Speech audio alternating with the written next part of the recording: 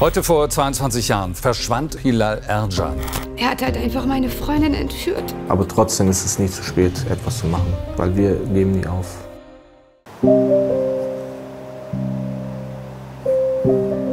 Heute ist der 20. Todestag von Jakob von Metzler. Vergessen wird der 11-Jährige nie. Sein Mörder, Magnus Gäfgen, zu erbarmungslos und eiskalt sein Vorgehen. hr-Gerichtsreporterin Heike Borufka hat den Prozess damals komplett begleitet. Magnus Gäfgen hat so viele Tabus gebrochen, dass selbst der Sachverständige Probleme hatte, das zu erklären. Also wir müssen uns vorstellen, Tabubruch ist ja schon von vornherein, wenn ich einen Menschen umbringe, dann tötet er ein Kind, das er kennt. Und dann ist dieses Kind auch noch der Bruder einer jungen Frau, deren Nähe er ja ständig sucht. Also der kennt alle Beteiligten. Dann fährt er mit der Leiche im Kofferraum zum Anwesen der Eltern, um den Brief mit der Lösegeldforderung dort zu hinterlegen. Und dann bringt er dieses Kind weg, kassiert trotzdem immer noch das Lösegeld und verrät hinterher auch nicht, wo die Leiche ist.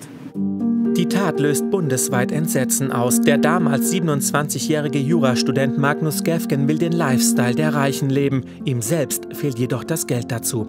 Aber er schließt Bekanntschaft mit der Tochter der Frankfurter Bankiersfamilie von Metzler, begegnet so auch Jakob. Um seinen Lebensstil finanzieren zu können, entführt Gäfgen den Jungen. Noch bevor er die 1 Million Euro Lösegeld fordert, tötet er Jakob. Mit Klebeband erstickt Magnus Gäfgen den kleinen Jungen. Seine Aussage später vor Gericht fast unerträglich.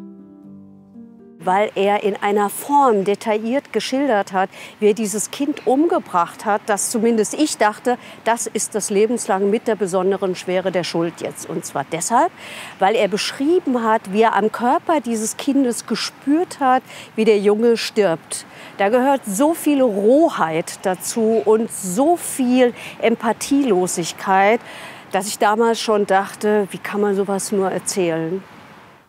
Ulrich Endres ist Magnus Gäfgens Verteidiger vor Gericht. Er wird damals von der Öffentlichkeit oft angefeindet, wie er einen Kindsmörder vertreten könne.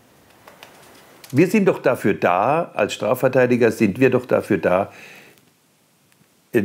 für den Menschen, der vor einem sitzt, der schwerst gefehlt hat, der das Schlimmste gemacht hat, was man als Mensch machen kann, einem anderen Menschen das Leben zu nehmen, den versuchen zu verstehen, nicht entschuldigen, versuchen zu verstehen und herauszufinden, warum ist das alles geschehen. Dann versuche ich ihm insoweit Gehör zu verschaffen, auf der einen Seite, dass ich ihm meine Zunge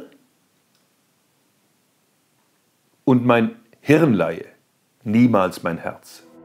Magnus Gäfgen schlüpft während des Prozesses immer wieder in die Opferrolle, weil ihm bei den Verhören Folter angedroht wurde, um das Versteck von Jakob herauszufinden. Eine Vorgehensweise angeordnet vom damaligen Frankfurter Polizeivizepräsidenten Wolfgang Daschner. Der Skandal neben dem Mordfall. Trotzdem wird Magnus Gäfgen 2003 zu lebenslang verurteilt, mit besonderer Schwere der Schuld.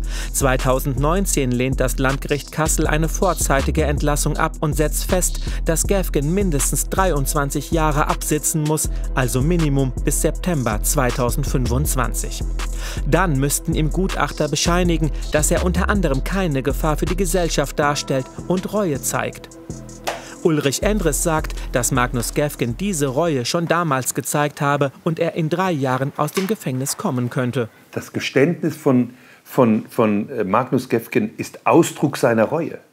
Nur derjenige, der sich damit beschäftigt, was er gemacht hat, der nicht blind sieht, wie komme ich aus der ganzen Geschichte raus und wie kann ich mich davon stehlen, nur derjenige gesteht. Gerade in einem solchen Fall, wo er weiß, bei einem Geständnis ist zwangsläufig lebenslänglich das, was ich zu erwarten habe. Das ist Reue. Das ist auch Sühne. Selbstverständlich ist Gäfgen längst resozialisiert. Das ist doch ganz eindeutig. Dieser Mann wird keiner Fliege mehr etwas zuleide tun. Auch das ist klar. Gerichtsreporterin Heike Borufka hingegen vermisst bei dem verurteilten Mörder jegliche Reue. Magnus Gäfgen hat sich, glaube ich, bis zum heutigen Tage nicht mit seiner Tat auseinandergesetzt. Und das ist die unbedingte Voraussetzung dafür, jemals wieder auf freien Fuß zu kommen. Das hat ihm der Gutachter schon im Prozess gesagt. Er hat ihm gesagt, viele Arbeit liegt vor ihm, viele Jahre auch an psychotherapeutischer Begleitung brauche er, um sich mit dieser Tat auseinanderzusetzen. Das muss er aber machen, leise und nicht so, wie er das getan hat. Magnus Gäfgen hat sich ja festgelegt auf die Rolle des Folteropfers. Und ich glaube, das tut er bis heute. Und deshalb halte ich es für unwahrscheinlich, dass er 2025 wieder auf freien Fuß kommt. Am Grab von Jakob von Metzler liegen heute frische Blumen zu seinem 20. Todestag. Jakob wird immer in Erinnerung bleiben. Heute vor 22 Jahren verschwand hr-Gerichtsreporterin. Es ist einer der mysteriösesten Fälle der Hamburger Kriminalgeschichte. Er hat halt einfach meine Freundin entführt. Bis heute konnte kein hinreichender Tatverdacht gegen irgendeine konkrete Person begründet werden. Die Familie, die Mutter, hat kein Vertrauen mehr darin, dass die Ermittlungsbehörden die Leiche finden. Aber trotzdem ist es nicht zu spät, etwas zu machen, weil wir geben nie auf.